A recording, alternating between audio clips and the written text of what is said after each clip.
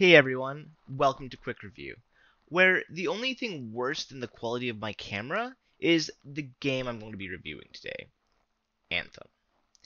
Let's just jump straight into the score. I'm going to give Anthem a 1.5 out of 10. The main reason for this is that I struggle to even call Anthem a game.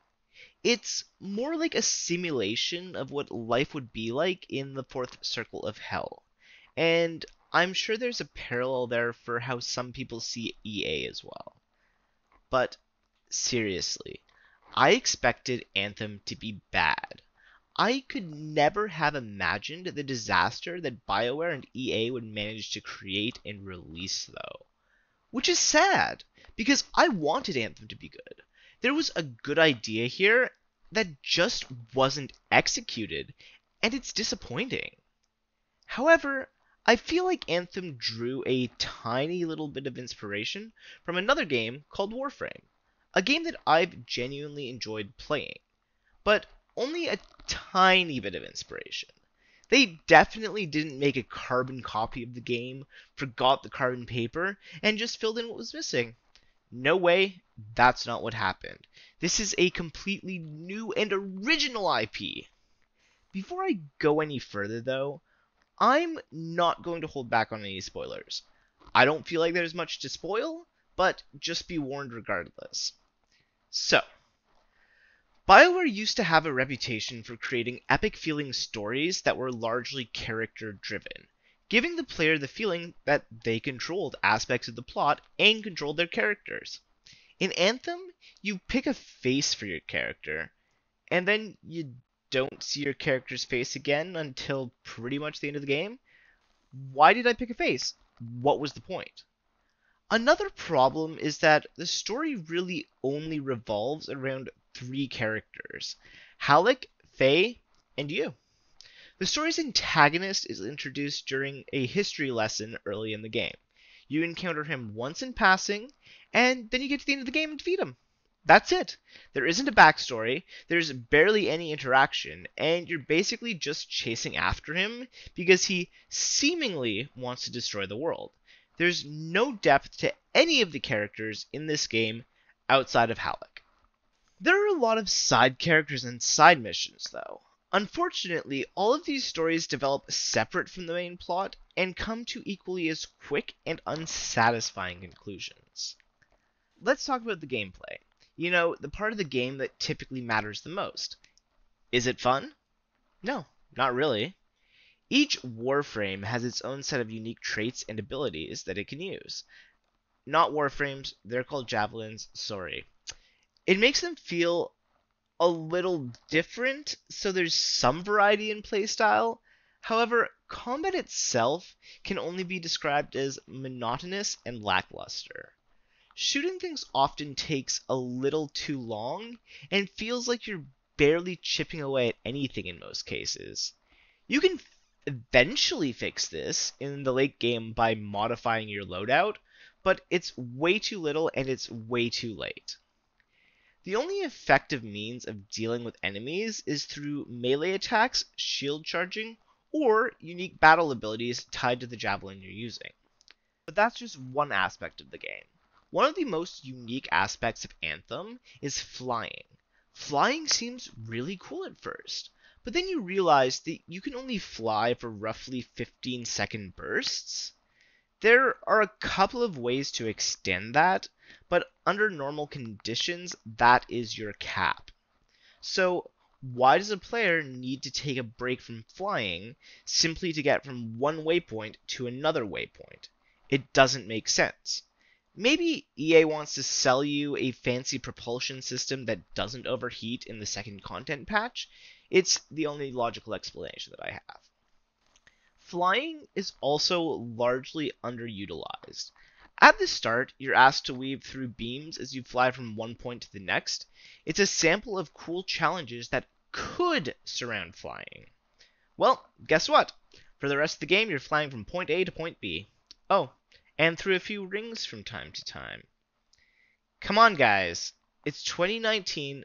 Have we not learned that being forced to fly through rings isn't fun? You know what, though? Flying through the open world creates for some picturesque moments, because the game truly is beautiful, and you can really experience that in free play mode. Free play mode basically lets you roam around the world. You can use this time to find harvestable material used in the crafting system, random chests that contain items, but you know what you typically won't find? Anything fun to do. There are occasionally small events that pop up where you have to complete an objective or kill some enemies, but they are few and far between. At one point, I flew around for a solid 10 minutes without finding a single event. So, free play mode is pretty much here if you decide you want to fly for 15-second intervals around a beautiful world. This problem isn't just in free play though. All of the missions in this game are repetitive, there's no diversity. Some missions just have you stand in place while you wait for a completion bar to fill up. Sometimes enemies will show up and fight you while you do this. Sometimes you literally just stand there for 30 seconds waiting for nothing to happen. Other missions have you killing enemies to achieve some sort of goal, and honestly, that's it. There are two categories of quests and events in Anthem. Anthem also has a crafting system in place. You can find materials or salvage items down to their core materials. There's also a vault that allows you to mass salvage items, except that mass salvaging takes almost the exact same amount of time as salvaging items one by one. There's also no real guidance in how this system works. There are blueprints for items, but for the most part, crafting seems like a mechanic hidden behind a shroud. One day, you won't be able to craft anything, and the next day, you'll have a bunch of things to craft. Maybe you found some more materials, maybe you unlocked a blueprint. Who knows? The game doesn't even try to tell you. Finally, let's talk about the bugs. Anthem seems like it's riddled with bugs. Most of these bugs seem like they could have been easily discovered with a bit of testing. If you walk up to these curtains, they're a solid brick wall. Is that a bug? No, it's bad design. However, if you walk into them from the side, you're taken into a completely different world. That's not game breaking though. That's just something silly that shouldn't ever happen. But hold on, listen to this.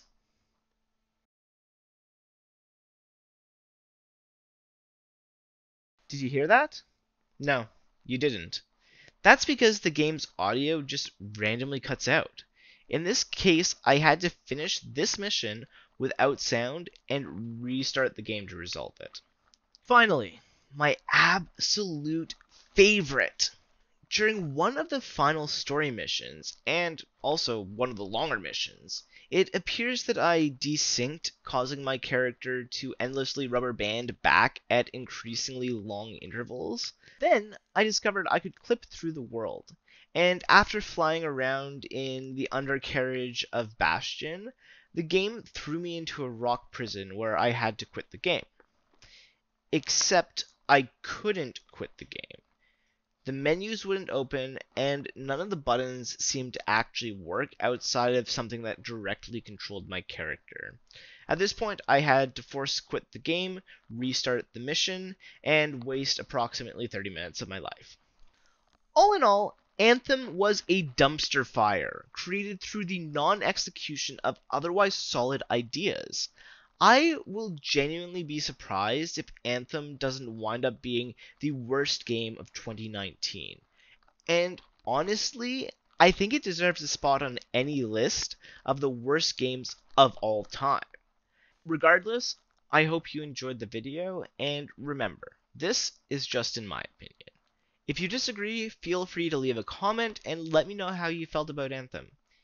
Either ways, thank you for watching.